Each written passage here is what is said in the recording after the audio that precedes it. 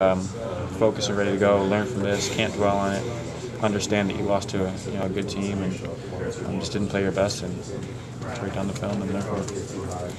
What happened defensively tonight? I mean, I know that's a general question, but specifically like with Lenzel Smith, we seemed to lose track of him really early in the second half.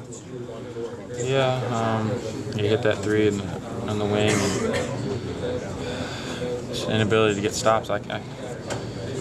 I'm replaying plays in my head, but I can't really give you an exact couple reasons why when we're getting those stops. I'm really at lost for words. I don't really know what to tell you. I mean, we just didn't play our best, and it showed on the offensive end. It showed on the defensive end. It showed in transition. It showed in our inability to take care of the ball. It shows in the stats.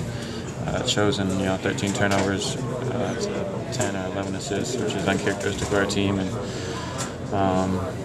I don't really know how to put it into words, but we just never got anything going tonight. And then 3 of 20 from three-point range. They look like most of them are good looks anyway. Yeah, most of them were good looks, and by good shooters. Zach is a good shooter. He just wasn't making them.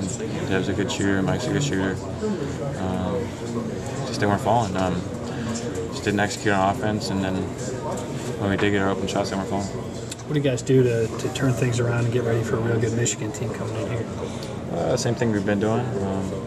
Breaking down the film, learning from it.